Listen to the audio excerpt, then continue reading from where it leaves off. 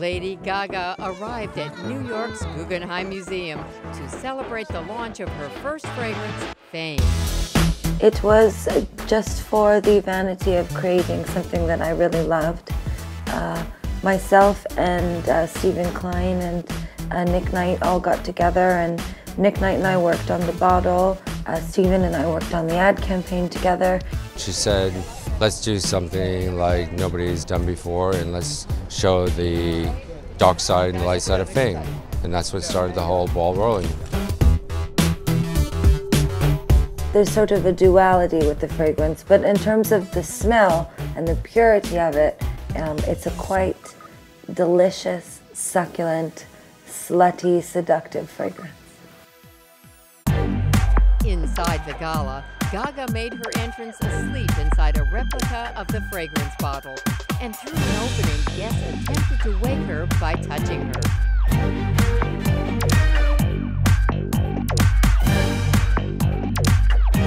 We asked attendees their thoughts on Gaga's influence on fashion. She's changed things because I think everybody tries to do the right thing. She does the things from her heart.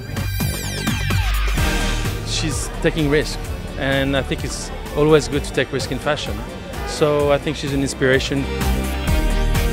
I really think that what Lady Gaga is doing is very creative, fashion-wise too. Yeah.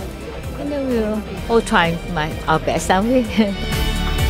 She can do anything. She's just a really creative individual, and you know, I think anything is possible when you have the interest and the passion for expressing yourself. The next day, as the fragrance hit the shelves, Gaga dropped by Macy's in a horse-drawn carriage to meet some of her fans. I'm able to create and communicate with my fans now through images and products and all sorts of different things, because that is the sort of generation that we live in.